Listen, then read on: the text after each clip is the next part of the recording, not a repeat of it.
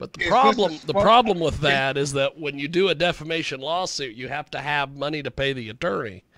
And I really don't think he's got the money to pay an attorney, but who knows? It doesn't matter. Is this a spurned lover? Well, he might be. Good Lord, he acts like it. Holy smokes. But we have got a great guest joining us today here on our big broadcast. And, of course, you have to know that it is another grand edition of Fucking Around with Porn Stars. And we have got a great one today. The man, the myth, the legend. I don't even know how to even present you, Howie. You were amazing, baby. You're doing great. I can't wait to meet this guy. I can't wait to meet this guy. Howie Gordon with us today. One of the things that I thought was amazing was the last time we had him on this show, he is one of the first guests ever to send me a thank you card, and it said, "You're fucking nuts." It is amazing. I still have it. It's fantastic. And Howie joins us today here on the magic of the old Skip-a-Skypa, the Skype-a-Rooney, as they say. So, Howie, you have been terribly busy, it seems. Yes, I just had a colonoscopy yesterday. Hey, here in a couple of years, I'll be there right with you, baby. I'll be there right with you with all this stuff. So, one of the things I love about you is that you are a fan of porn and porn people, and you had all those years in the business, and you still, to this day, I see you every once in a while pop in on our close personal longtime friend Patrick Palmer's show over there on Jizz Talking, and we're just Jizz Talking, and You like that? I love Patrick. He's great. Me too. A good man. So what do you think of this new crop of porn people? Because every once in a while he has the new crop of porn people on. I do that every once in a while here, but what do you think of the new crop of boys and girls, as they say? Well, one of the reasons I go on the show was because after I stopped working, which was the late 80s. Yes. Being connected in any way. I stopped doing sex scenes in the mid 80s, and I pretty much was just done. And I moved on with my life and didn't have a lot to do with the industry other than to write about my time in it. I didn't keep up. I didn't watch the product. I didn't know who the stars were very much. And somewhere along the line, I got reconnected by my emeritus status. People call me up and getting, what's my opinion of this or that? And I generally had no idea because I wasn't keeping up. So one of the things that I liked about Pat's show is that he has on all the new kids. Now, I don't even know the forms that the porn is being delivered in nowadays. OnlyFans and this and that. Yeah. I'm not everything is, we're going to get into that here a little bit later on because okay. I've got to tell you about the fact that, well, unfortunately, or maybe fortunately, I don't know. I haven't determined what it is yet. I am in the porn business, I guess. But oh boy, what are you doing? Oh boy. So yeah, I'm learning all. Does your mother know? What's funny is she does. She doesn't really understand it, but that is the one thing that I am slowly but surely learning is all the different forms and formats and all these things. Because like back in the day when you were, kicking ass and taking names and doing the damn thing, as they say, or whatever, or as one of my buddies used to say, I'm here to fit in. I'm here to fit in where get in where I fit in, and if you're Jeeves, almost nowhere. But the thing is that you were doing, you were in the 80s, 70s and 80s. So we're talking VHS. We're talking, videos. That was how it was done. That was the end of my career. The first half of my career was all film. Oh, really? All film. And then in the early 1980s, video showed its face and very quickly took over the industry. Yes. Because porn was never anything if not cheap. And it used to cost Still like is. $30,000 to $50,000 to make a cheap movie. And then they discovered they could make a cheap video for $2,000 or $3,000. Whoa, that's all they needed to hear. And the sad part with that was that the returns were also a lot less. But it was a time. It was just, you can't stop progress. The river keeps moving on, and the entire theater chains that had thrived, the Pussycat Theater for one, went out of business. All those theaters, which in one sense, I always felt weird going into a movie theater to watch porn, because I was a little too shy to pull out and jerk off there. Although there are plenty of people that weren't. But that, to me, once it came into the home, that was an improvement in terms of creating a larger market. Yes. Yes. But it killed off a lot of parts of the industry that were never to return. Although some people made the transition. Well, one of the things that I have, I'll tell you, my life since January. I often tell people I don't even know what my life is at this point, but there is I have gotten into all sorts of things. I've gotten into this porn thing. We've gotten into the swinger lifestyle. I've gotten in with all these weird BDSM people. Or as Bill O'Reilly would say, with all due respect, the weird BDSM people. That's how O'Reilly does it. He says, with all due respect, and then he fucking trashes people. Yeah. But Lord knows what he does privately. That's right. Apparently, if you remember the Fox News, one of the Fox News lawsuits that had O'Reilly involved in it, he apparently likes to refer to hot black chicks in the office as hot chocolate. Which I'm just amazed. That plays real well this century. That's right. That's right. We have got the fantastic man about town. You know him from the world of the as Ali G would say, the world of the porno. Howie Gordon is with us today. He is a legendary porn guy. Well, they're not going to know Howie Gordon. They're going to know Richard Pacheco. Richard Pacheco, that's right. Yeah, Pacheco. Howie is my real name, and for years I tried to keep it. Oh, in one of my first films, the movie was Candy Goes to Hollywood. I think it was my third film. And Carol Connors was the star. It was a big-time production. And, the poster comes out for it, and I had just been chosen to be the Playgirl Man of the Year. Yes. In 1979, and which was a big deal. And the Playgirl said to me, "Look, no porn. We're not porn." To them, that was wrong. They were trying to be mainstream. It was over the counter. X was not mainstream. It was under the counter or behind the counter. So I was to not be connected to the X-rated industry, keep that to myself. And this poster for Candy Goes to Hollywood comes out, and there's my name, Howie Gordon, on the fucking poster. Now, at the time, I was using the stage name of Dewey Alexander, which was a personal favorite, because Dewey.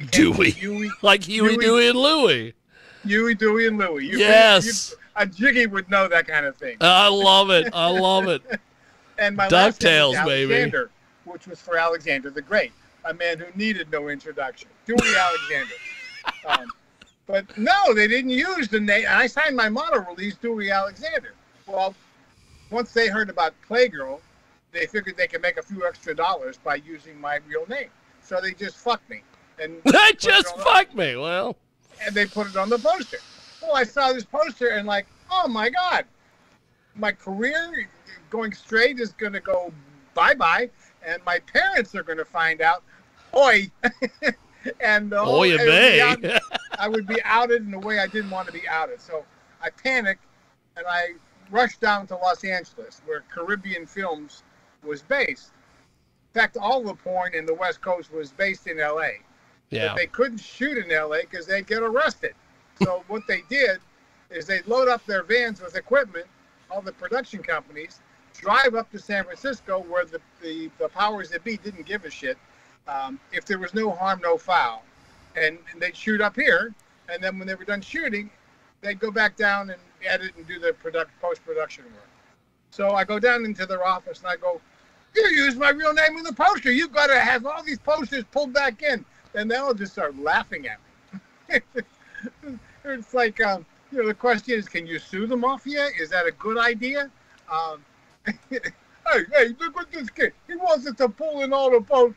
That ain't going to happen, kids. That ain't going to happen. So, lesson number one, oi. Oi. And that was, I managed to keep my real name out of it after that, but luckily I suffered no real damage other than to my psyche. I love it. Which has never recovered, of course. I love it. Well, one of the things that so the Huey, Dewey, and Louie thing. How in the world do we get Richard Pacheco? How does well, that that's happen? a good story because I picked Huey, Dewey, and Louie myself. I was using a different name in every movie, and I made a bunch of Luke, maybe 10, 15, 20 projects. And every time I just pull a Raphael Sabatini, and I made, Hey, sounds like somebody who plays for the Red Sox. Well, he was the soccer player for Italy. That's awesome. And so at this particular time, I did a movie called Talk Dirty to Me for Anthony Spinelli.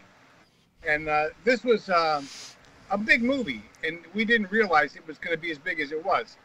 But I made this movie, and we finished shooting the movie, and it's a beautiful story of that whole deal. We can get into that after. But I'm signing my model release for Sam, and he says to me, look, I don't want any fucking Dewey Alexanders in my movie. Pick a new name. So I turned to his son, Mitchell Weston, Mitchell Spinelli at the time. And he wrote the script for this movie. So I said, okay, what's my name? And he looks me up and down, and he goes, Richard Pacheco. And I said, how do you spell it? And the movie became this giant hit. So that's how I got stuck with that name. Well, I was looking around on the good old internets, and other names that Richard Pacheco has used over the years. Dewey Alexander, we covered that one. Number one. Mac Howard. Short for McKinley Howard, which had been before him. Mark Howard was the son of McKinley Howard. Apparently Mark Howard, his cousin. Well, Mark was my middle name, Howard. Oh, okay. Okay. He had a turn, too. Norman Vade, which is awesome. I didn't come up with that one. I don't know who did. Okay. It was fine with me. And then McKinley Howard. So yeah. I love it. I just I love having you on. I love talking about all this stuff. And the fantastic Richard Pacheco, a.k.a. Howie Gordon, joins us. You keep sticking an N in Pacheco. There's no N in there. It's just Pacheco. I put the N in. No N. Got to take the N out of there, baby. Che, not Chenk. Pacheco. I love you, baby. Name. I want to do it right. So, one of the things that I have noticed with all these new porn people, just over the years, going to these conventions, these exoticas and all this stuff, which, by the way, at some stage of the game, Patrick needs to get you to an exotica. Well, I used to. You need to go to long ago, Chicago Exotica or one of these Exoticas. I would when I first- love to interview you in one of my Christmas suits at the fucking Exotic. All right, well, we'll make that happen. Years ago, when my book first, I wrote a book called Hindsight, True Love and Mischief in the Golden Age of Porn. And I published that in 2013. And then I was looking for opportunities to try to fucking sell the book. Yeah. So I would go to wherever I would be wanted. And there's a number there were a number of events like Exotica, so I know they called them that back then, where there's autographs and there's straight Hollywood's in the big ballroom and the porn's in the back room. They would do these shows together, and I would go down there and sign the books then. It was underwhelming in terms of helping me to sell any books. Well, it was kind of fun, and I got to see a lot of my old friends. That was good. But I didn't get it. I ended up spending more money to go there than I've been making. And that's what that is not an uncommon thread that I hear through various people who go to these conventions is you're spending a lot more cash than you're making.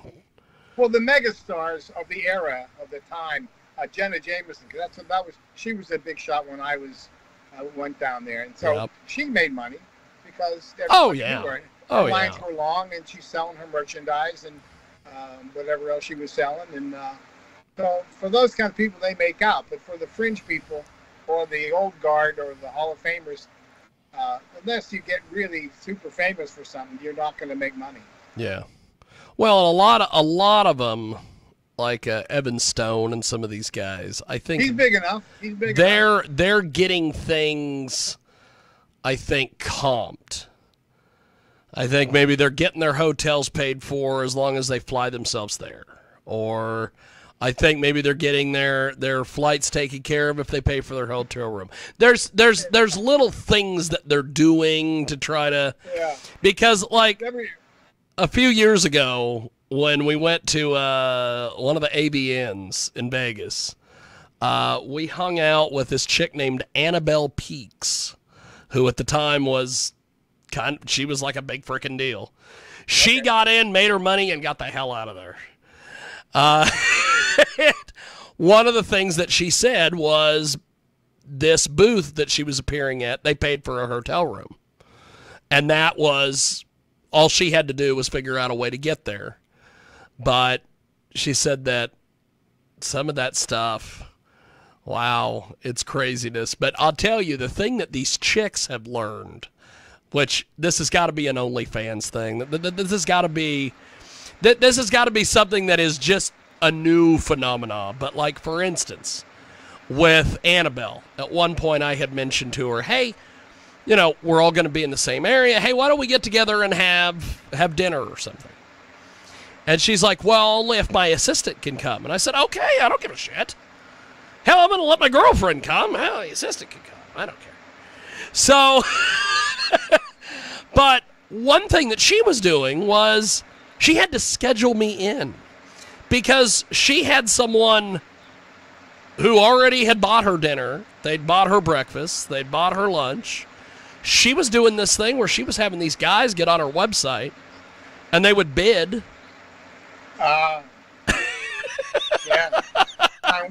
Time with the star.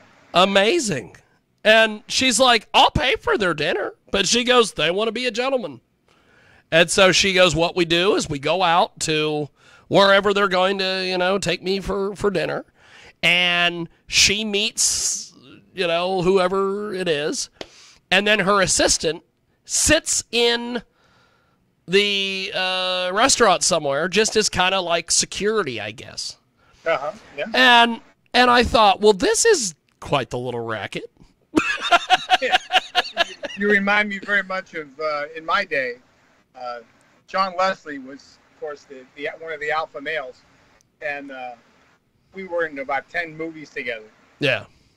Well, he in one of the movies, I think it was Talk Dirty to Me. In fact, we used his sports car in the scene, so he managed to charge the production for 4 new tires for his car.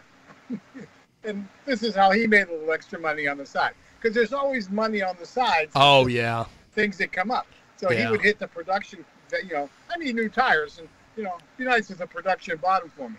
And you got to keep your star happy.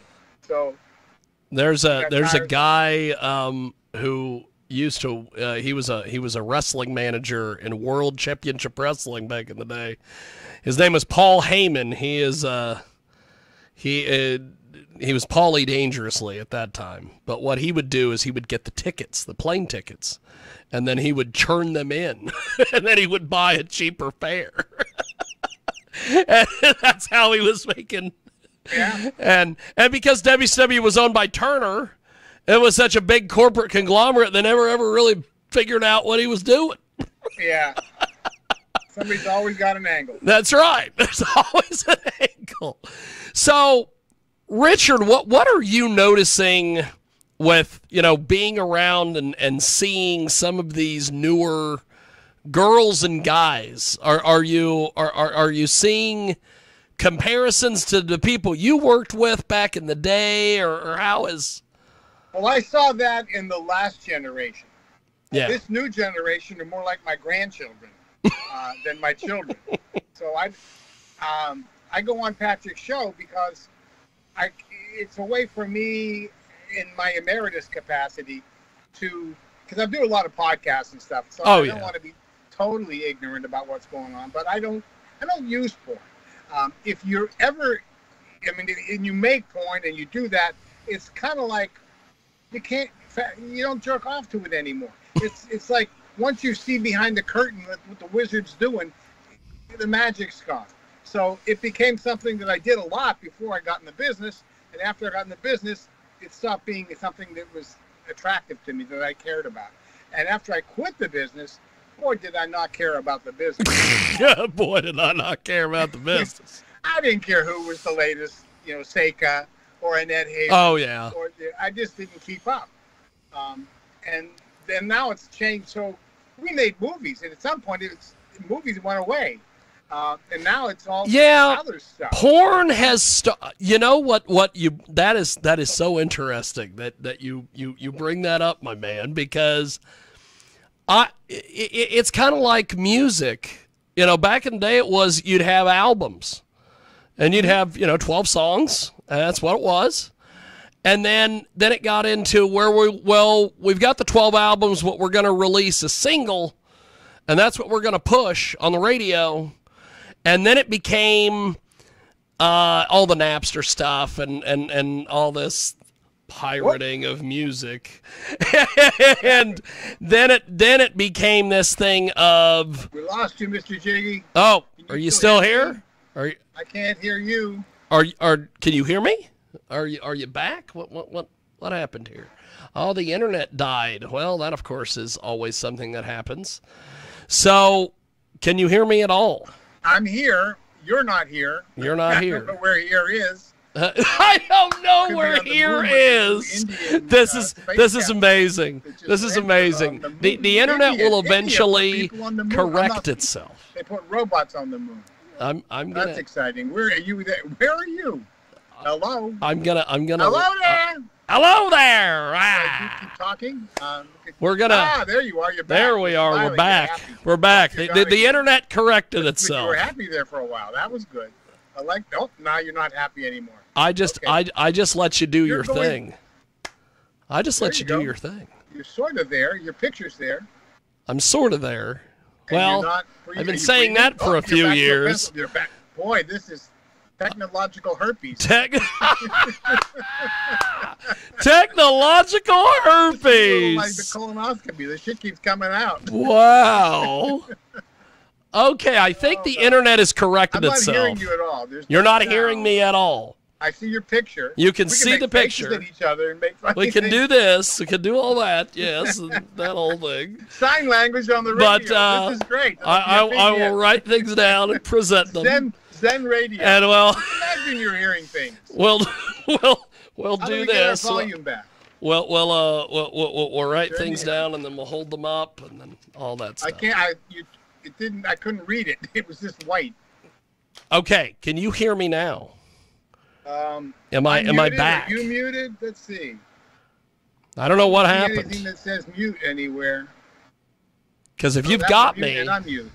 Okay, so you should. Because the internet should be fine. Shake your head. I've got you. Can you hear me? Yes. I cannot hear you. You can't. I heard a yes. You heard a yes. Keep talking. You're back on. Okay, we're back. We're back, baby. Wow, what the fuck is happening? I think it was the internet on my end. Oh, I think it was the ghost of John Leslie. Ghost of John Leslie's getting everybody. He didn't want me to tell he stole money from the production. But well, what I was saying was, it used to be albums and it became singles. Then music piracy led to people just buying songs. Right. And it used to be porn. It used to be porn movies. And then it became, now it's just these clips. You spend, $10 and you get a 5-minute blowjob video. And that's all this stuff is now. Well, for a lot of people, that's all they want. The number of people that really wanted story and poorly made drama, comparatively speaking, was small compared to the people who just wanted to jerk off and come. But it gave porn more of a legitimacy to not be persecuted by the authorities. Yes. To attempt to have some socially redeeming value, which was born in the 50s about written porn. That term, socially redeeming value. So socially redeeming value. It surprised me that people have reduced it just to the essentials, and that's what they charge for. And the kids today, they give awards in porn now that have nothing to do with performance, theatrical performance. They're all about sexual performance. Yes. Yes. Largest tits and post milk and I don't know. In fact, let me do this. Let's find it here. The AVNs, which is the standard, I guess, for the for the business, as they say. They have more categories. They have Best Actor, Best Actress, Best Supporting Actor, Best Supporting Actress. And they make 3 movies a year, so the competition's, Male performer, female performer, male foreign performer, transgender performer, Best New Starlet, Best Director, Best Non-Sex Performance, Best All-Sex Video. Then you get into all this other stuff. Best Cinematography, Best Renting Title of the Year, Best Selling Title of the Year. Yeah. Best Newcomer, Best Bisexual Video, Best Gay Video, Best Actor in a Gay Video. Then there's Best Gay Alternative Video. And then Best Alternative Adult Feature Film, Best Sex Comedy, Breakthrough Award, whatever the hell that is. Newcomer. Best DVD, Unsung Starlet of the Year, Best Somebody that's old that never got an award. They have a Best High-End All-Sex Release. White world again. I can't hear you. I can't. The internet is gone, maybe. I don't know what's going on. Something's happening. Hello, Senator Dot. How are you? Senator Dot. The best Senator Dot of the year from ABN. We're talking about the porno here. The Senator. The voice is struggling to come back. The voice is starting to come back here. We're trying to get everybody together. Pick him up. He's not dead. Pick him up. Don't say words over him. He's not dead yet. Best boy-girl scene. Evacuation. But there's all sorts of things. Here's your picture. Oh, you're gone again. Oh, I'm back. I'm not here. Maybe I'm here. Maybe I'm not here. I don't know. Your voice is good. Your picture's frozen. Well, it's radio, so we've unable to send data fast enough. What does that even mean? I don't know what that even means. That means that your shit's fucked up. Apparently. I need to get that business internet. That's what I need to get out here. Your voice is good. We can pretend we're on radio.